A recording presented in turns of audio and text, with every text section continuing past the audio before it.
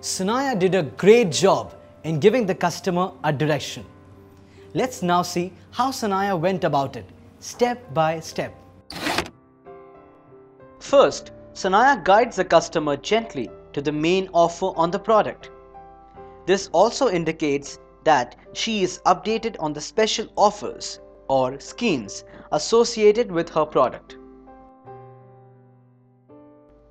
Next, she probes gently to find out if the customer is clear as to what she wants.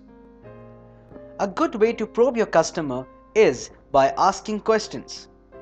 See these phrases. Which one would you require? What is the size of your washing load? How often would you use it? When do you want delivery?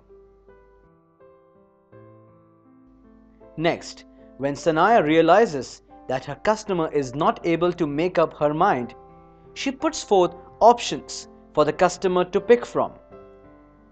While she does this, she demonstrates her knowledge of the product as well as the competitors' products. Fourth, since the customer is confused, Sanaya recommends what may best suit her need. Always suggest. Do not push too hard. Use phrases such as, I would recommend.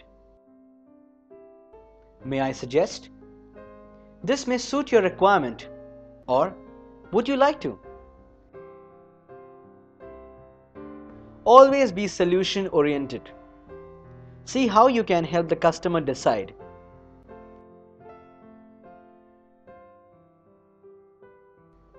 Finally, give the customer time when needed. Make sure the customer feels welcome to call back with any query. Use these phrases. You can call us at this number anytime for any help. We will be happy to provide you more information.